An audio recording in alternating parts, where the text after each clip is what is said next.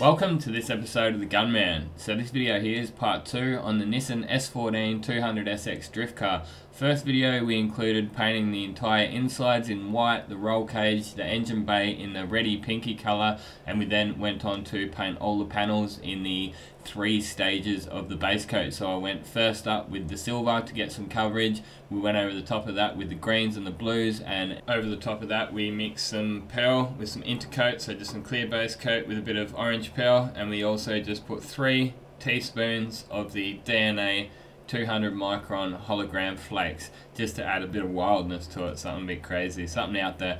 So you may have noticed that I'm taking my clear coat and hardener out of a bucket of water. You may be wondering what the hell I'm doing, but this is probably one of the best tricks in the trade for painting in the cold. So basically what I've done, I've just got the buckets and then filled them up with steaming hot water out of the kettle, boiled the kettle a couple of times, filled them up. I've heated up the hardener as well as the clear coat. So this is basically gonna help dry that clear out without me getting runs. It's made it so that I'm able to go around, and by the time I'd finished putting the first coat of clear on, that second coat of clear is right to go straight over because it's tacked straight off, because I'll probably, at a guess, it'll be about 50 degrees Celsius. However, I can't be 100% accurate on that reading, but in the future I'll be able to give you guys exact temperatures of my panels and my clears and everything, ambient temperatures and stuff like that, because I've ordered in a digital thermometer, so stay tuned for a bit more accuracy in the future. Another thing I've done is just put fast hardener in it, so it's going to speed up the process of that clear coat drying. So basically the worst part of trying to paint in the cold is the paint's not drying quick enough, so it stays wet for that little bit longer, so it raises the risk of it running. There's actually a few other added advantages to using preheated clear. Now, because this job here we use those flakes in it, the 200 micron holographic flakes. Now what we wanted to do is try and bury those flakes up with the clear coat. So we used a high solid clear, which people probably know that is quite thick. Medium size are a lot thinner. So by heating it up, we're actually thinning it down without having to put any reducer in it. Reducer can also sort of start to break the clear down, and you'll also lose gloss out of it. I was able to really heave this shit on really heavy, and I didn't get any solvent boil because it was drying nice and quick, and I didn't lose much gloss at all through it. I was really quite happy with the way this came out in the end, and I think there was 1 or 2 tiny little runs in it, just a little build up on the edge, which if I hadn't have heated that clear up, I would have had to have put reducer in it, and I can tell you now, if I had to put it on as wet as what I did, there would have been runs all over it. I've been painting for about 14 years now. I started in the year 2000, and it always seems to get me that first week of cold weather. It'll come along and it'll just catch you off guard. You continue painting the same way that you have always been painting throughout summer, just smashing it on, not worrying about runs or anything like that. Winter comes along, bang, it cools down, the paint's obviously not drying as quick as what it usually does, and then you'll come back in and you'll just have the paint running, and yeah, it gets pretty annoying, but it doesn't really take me too long to readjust to it. You get that one or two jobs and then you'll remember, oh, that's right, I used to heat my clear up. Especially being in a spray booth like mine with no heat in it, so we're just running on ambient temperature all year round. Yeah, it really does make a massive difference. I can just paint like I can in the middle of summer, but it's winter. I'll give you guys a quick run through the settings. I get a few people asking about the settings that I use on this SATAjet. What I've been using lately, I've just had the fan, you wind that fan right open and then come back say a quarter of a turn. I've been setting the pressure a little bit higher than I was in the first couple of videos using it. I think I was running about sort of 0.9 to 1 bar, but I've been running it up a little bit more, say 1.1 to 1.3. Just still experimenting with this gun and finding its sweet spot. But yeah, stay tuned, I'll do a couple more reviews. I was going to do maybe a gun showdown or something like that, where I could get the GTI Pro Lite, and on my own car, I'm doing a VL Commodore up. I'm going to flow coat that. I thought maybe I could paint one side with the SATAjet and paint the other side with the DeVilbiss GTI Pro Lite, see how much they use and stuff like that, and just do a bit of a head-to-head video. So stay tuned for stuff like that. So the fluid setting I had set on this gun at this point was just the 2 turns out. So wound that fluid right in, came out 2 full turns. When it came to the rest of the car, I actually ended up winding it out another full turn. I just found I wanted just that little bit more fluid on, and just to move that little bit quicker. So, you know, I'm still, as I said, I'm still getting the fine adjustments on this gun, but I'm extremely happy with the results. It really does pump that clear on. So this video here, I've just decided to go start to finish. Not much editing at all. I put an intro in, I put a bit of an ending in, and that's about it. So it's just start to finish, normal speed. I get a lot of people that are just say they're really happy to see these longer videos that include every single step. I'll do my best to keep you guys interested, but I'll go along with a little bit of the prep work that we've done and stuff like that. So you can see this guard here. Now it's a fiberglass panel. You could spend days and days and days on trying to get that straight, like as you would if it was a normal panel off a car, like a steel panel, but it's not what he's looking for. They're big over fenders. They basically use them because they're cheap and you can pull them on and off really easily, and they're pumped out so you can get those big tires, those big drift tires up underneath them. So what did we do as far as prep on those? All we really did, get a bit of 400 grit, sand it down on the orbital sander, run around the edges. We just use one of those 400 softback sanding sponges. You could replace that with a piece of Scotch-Brite and then just paint it straight over it. Look, there is a few pinholes in a couple of them, but as a few of the guys have already mentioned on the first video of this car's already probably got a better job than it deserved for a drift car that's going to go out there getting banged around and knocked up. He'll definitely have the best looking drift car around in Perth anyway. Just back to the heating your clear up. As you saw, us heated it up in the hot water.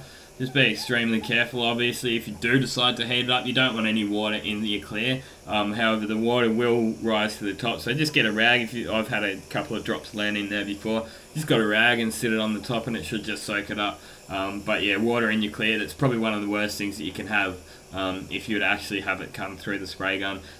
Humidity is another very bad thing when you're painting. If you've got high humidity, just be very careful. I'm pretty lucky here in Perth. We've just got, most of the time it's dry, hot weather. It does get a little bit cold in the winter at the moment, but hey, as you guys see, with the heating up of the clear, it's really not too big of an issue. And we're not a high volume shop. We do more big jobs and stuff like that. The majority of our jobs are big jobs, and if we do get the little jobs come in, we don't tell the customer we can do it in the same day. We just say, look, it's going to take 2 days for a small job. If it's a big job, it might take up to 3 days. And we only do private work. We don't do any insurance work, so it's been working out quite well for us so far. And you know, considering we're in our first year, I'm pretty happy with how we're going. We're starting to make money, so it obviously takes a bit of money setting your business up, but I might even do just a video dedicated to the way I've set my business up and stuff like that in the future. So stay tuned for loads more videos.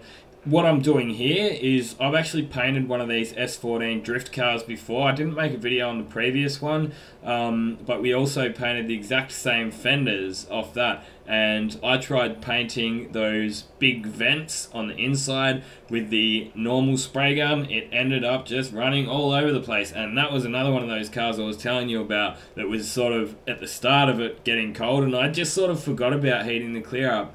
Also because for the last few years I've been working in spray booths with heat in them, so I haven't bothered about heating my clear up a lot, you know.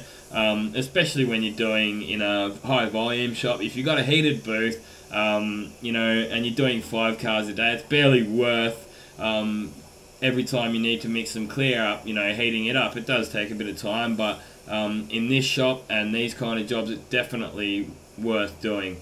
I'm very glad that I remembered to bring that back out.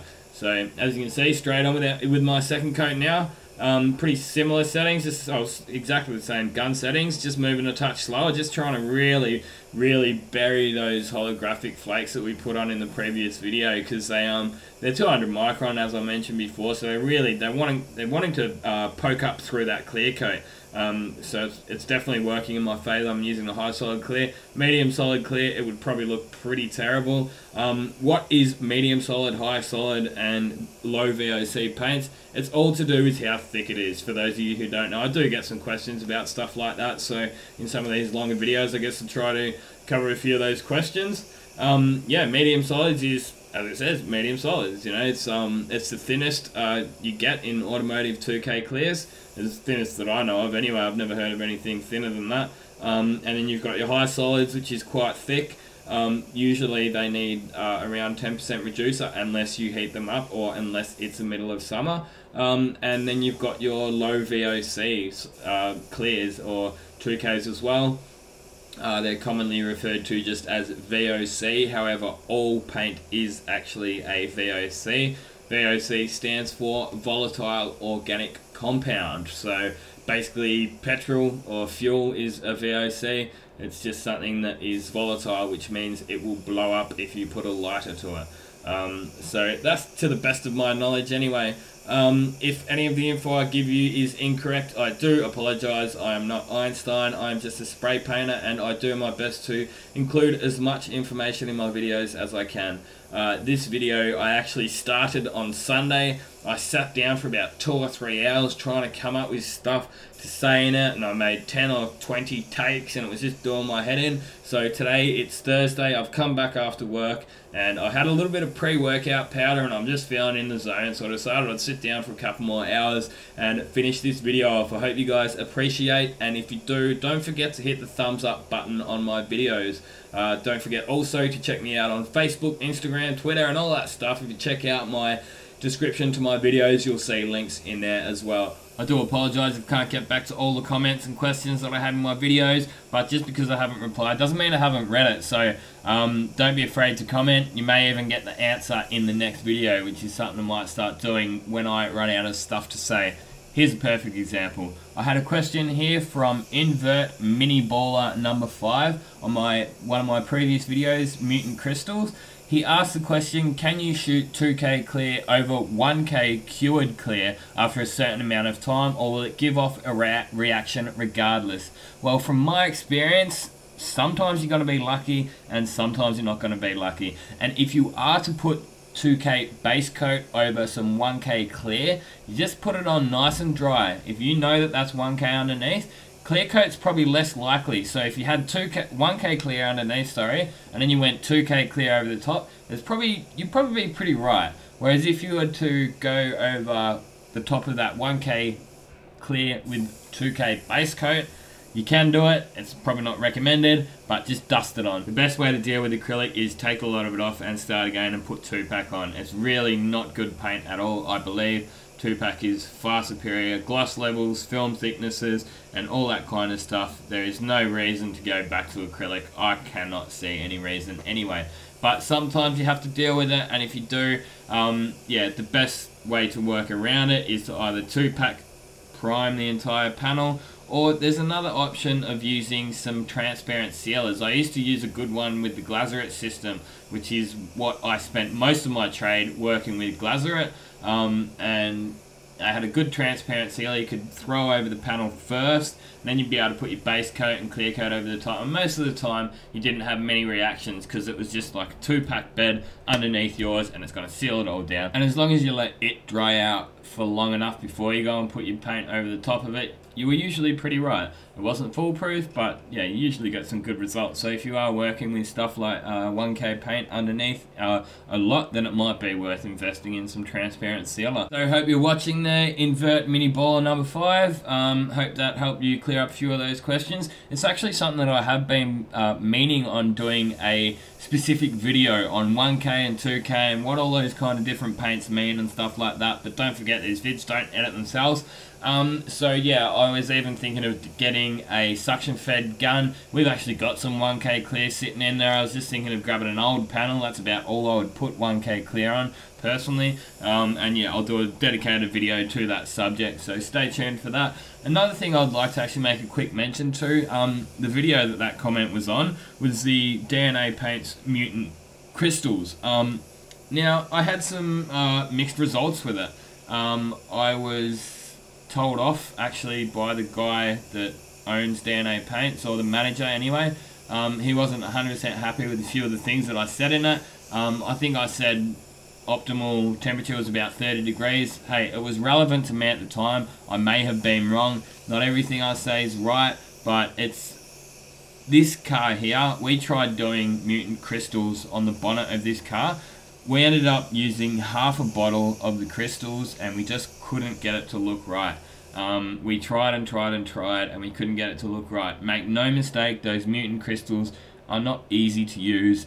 I hope to get it to the point where I can easily use them, but for me at the moment they're really not. So I do apologise if any of the info in that is wrong, but it's not intentional and I don't make any of these videos to spite anyone. Another thing on that same video, everyone knows that stupid French guy who stole my logo. He's gone back and given the thumbs down like 12 or 13 times on that video. I know it's him, I can view exactly where the dislikes came from.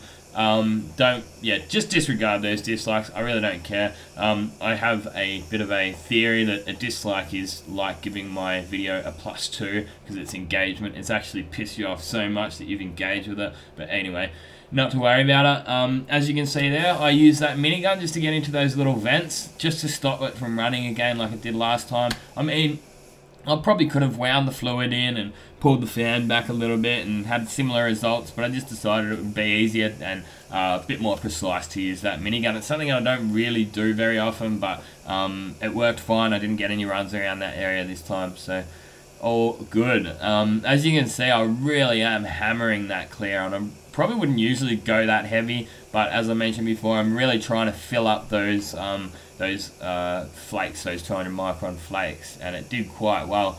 And as I said before, no thinners in there, so it's not sort of pulling the gloss out of that clear, because you're sort of breaking it down as you put more thinners into it. But there you go, it really is, it's just one thing for painting in the cold. I mean, one thing, but if you don't know about it, well then you don't know about it, and yeah, you struggle on and on getting runs and just not happy with the finishes. Hey, there's nothing to stop you from heating your base coats up, heating your primers up, anything. But yeah, just obviously be careful. It is flammable liquid, you know. You don't just go and put it next to the fire and think you're going to be fine.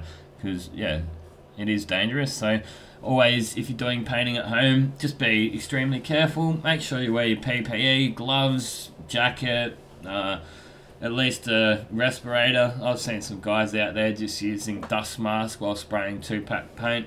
You know, if you're stupid enough to do that, well then you probably deserve what you get. But there you go, there it is. Mostly finished off. These panels come up quite nice. There is a few pinholes, as I mentioned, up the back of that guard there. Most of it was pretty good. I just tried hammering that clear on even heavier and heavier. It turned out it didn't run, but it still didn't quite fill them up. If I was really fussed about it, I would have just sanded the panel down, re-cleared it, and that would have filled them up most of the way. But look, it just wasn't worth it for a drift car. It's going to go out there, it's going to get beaten up. Look, there is a few little sort of high spots, pimples there, where those flakes are poking through, but you know what, it's got a killer gloss on it, and from 20 meters away or 10 meters away, even 5 meters away, it looks totally awesome. Any of the spectators that go to those meets are gonna probably say, yeah, that looks awesome. And everyone else who's seen it on Instagram and Facebook and stuff like that's been, yeah, pretty amazed by it and think it looks pretty cool. Here it is out in the sun, all finished off. Stay tuned for the next video. We're going to be actually painting those stripes down there. Had a little bit of troubleshooting. A couple of things went wrong, but not totally wrong, but yeah, stay tuned, and for next video we'll show you how we went around getting those stripes and why we decided to do it like that. We were sort of given a bit of artistic flair, I guess, on that. He just said the colours that he wanted, and then he just said, yeah, just do a bit of a racing stripe down there. He didn't really care. So we decided to do candy down the center. Now you've seen this video, get out there and paint some shit. Thanks for watching, and this has been another Gunman production. Goodbye.